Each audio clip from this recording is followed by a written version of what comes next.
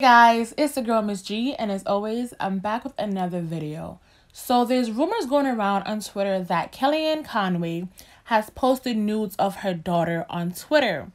So on her end, her people are saying that her phone was hacked, and the daughter is saying, no, you did that purposely. It's been a while now that I noticed that Kellyanne Conway and her daughter have issues with one another, and they're always going back and forth.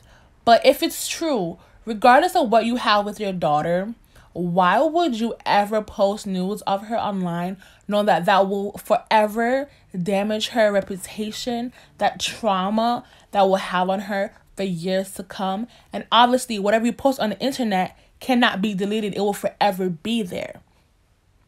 This is why her daughter want to be emancipated from her parents, because they're toxic and they're not good for her. I really hope this young lady gets the help that she deserves and take herself out of this drama from her family, because her family is going to be her downfall for many years to come.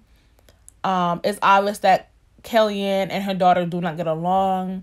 There's been videos of them going back and forth on Twitter, on Snap, and I need the courts to get involved and let's get this handled as soon as possible. Because right now, this has gone too far, and now the world is seeing her daughter's nudes, and this is just disgusting.